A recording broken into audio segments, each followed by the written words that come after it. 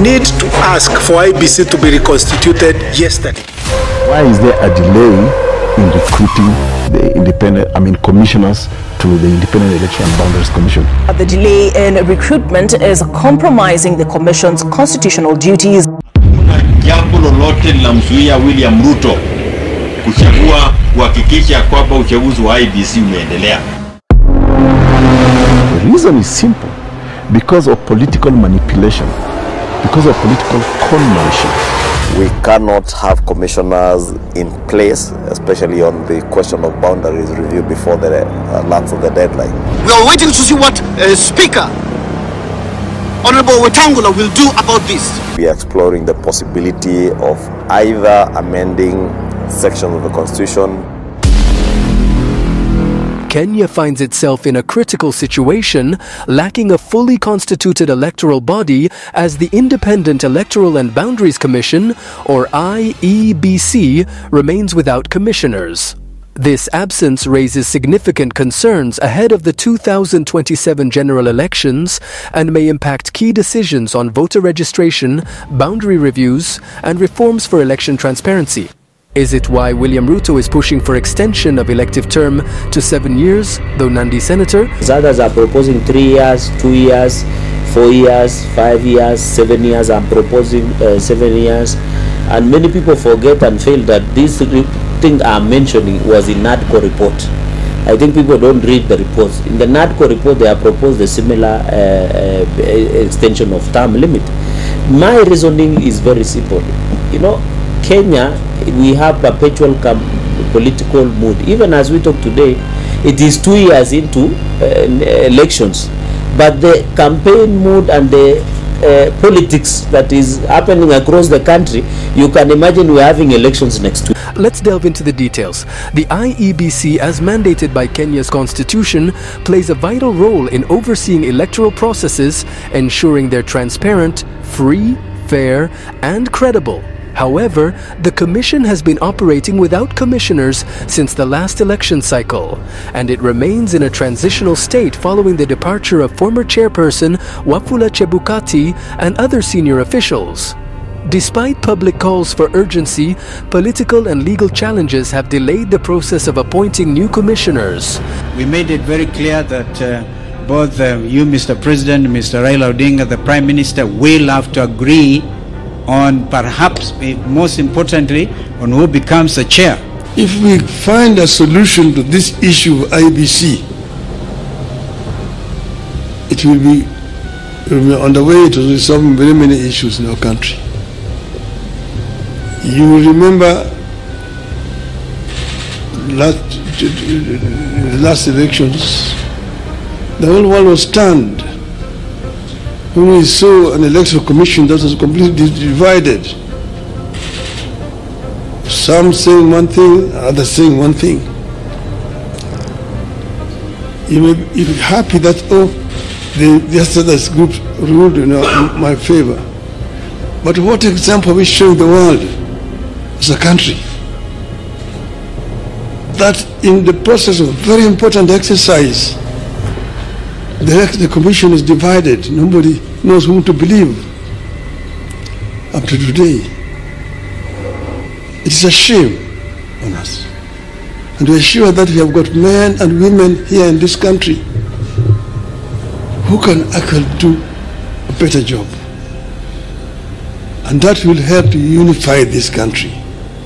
Absence of properly constituted IEBC has left at least 7 wards, 4 constituencies without representation. Banisa constituency remains without an MP after the death of MP Hassan Malim, while Magarini constituency lost its MP through election nullification. Ugunja and Suba constituencies remained vacant after recent cabinet appointments of Opiyo Wandayi and John Mbadi. The lack of commissioners within the IEBC means that crucial preparations for the 2027 elections are stalling. Some of the critical functions that have been affected include the following. 1. Pending by-elections. We members of Uchaguzi note with concern that a number of electoral units have remained unrepresented for a period now because of the absence of members of County Assembly Ward and National Assembly. Hii ni jama tu ya kuhakikisha kwamba wamefuruga Kenya. He wants to delay the issue of IEBC so that we get as close as possible to the date of elections. This impeachment should not be turned to a campaign for 40 against 1. Key electoral activities such as voter education programs, boundary reviews and voter registration are now on hold, as these require full oversight by a constituted body. Analysts warn that without commissioners in place, the IEBC may face challenges in managing the high stakes of the upcoming general elections. The leader of government businesses in National Assembly Kimani Ichung'wah now lays bare the government plan. Therefore, is one of the issues that we are exploring the possibility of either amending sections of the Constitution to allow Parliament to extend that particular deadline, or having the Office of the Attorney General seek an advisory opinion from the Supreme Court, because we have a unique situation that has never been before. We're actually personalizing our constitution. I look at Ibrahim and say, okay, how do we assuage the ego of Ibrahim so that he doesn't disturb us? So we talk about creation of the constitution, but it is far from the priorities of our country. It's far from the priorities of our people. Yet Ichung'wah's proposal may hit a snag in that a move to amend Section 89 of the Constitution may be interpreted to mean interfering with functions of an independent commission, which is protected by Article 255 of the Constitution, and that may only be amended through a referendum. With the recent push of a 7-year term extension, now it is clear why William Ruto must push for a referendum. The country is on brink of a major constitution crisis that has never happened before. Some critics fear that the government may use the appointment of commissioners to influence the IEBC, questioning the integrity of the electoral body. Others stress the need for a swift, transparent selection process, urging authorities to balance speed with integrity to rebuild confidence in Kenya's democracy. Need to ask for IEBC to be reconstituted yesterday. That is the only way that we can be able to recall some of the MPs who supported the finance bill, yet the voters told them not to do that. There is no way an MP who is elected by voters can go and represent his own personal interest against the will of the people. Mambo ya IEBC, ile kamati ambayo imetengenezwa ya IEBC imetengenezwa kulingana na sheria na katiba ya Kenya. Watu wa law society walilete mtu wao, watu wa dini walilete mtu wao, watu wa bunge walilete mtu wao, public service walilete mtu wao, political parties walilete mtu wao. Mimi kazi nilifanya ni kazi ya katiba na sheria, kuhakikisha kwamba mimi na gazeti hiyo jopo ambayo itatafuta wale watakaosimamia IEBC ya siku za usoni. Mimi sina mtu ambaye nimependekeza, kwa sababu katiba ya Kenya haimpi rais nafasi ya kuchagua mtu yeyote. Wale watu wote ambao wamechaguliwa katika hiyo kamati ambayo itachagua IEBC ilichaguliwa kulingana na sheria na katiba ya Kenya.